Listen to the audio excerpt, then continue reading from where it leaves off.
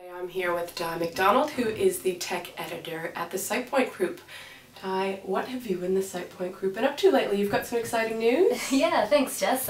We've been working on a brand new Jumpstart series, which is going to be a shorter series of web development and design topics across a range of different areas. So what makes the Jumpstart books different from the normal SitePoint books? They're short. They're around 150 pages and should be done in a weekend. And what topics do you have lined up for the series already?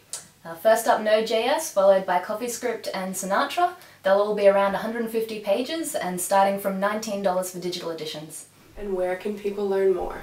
If you head over to sitepoint.com/jumpstart, you should be able to find all the details and some great launch deals. That's great. Thanks so much. No worries, thank you.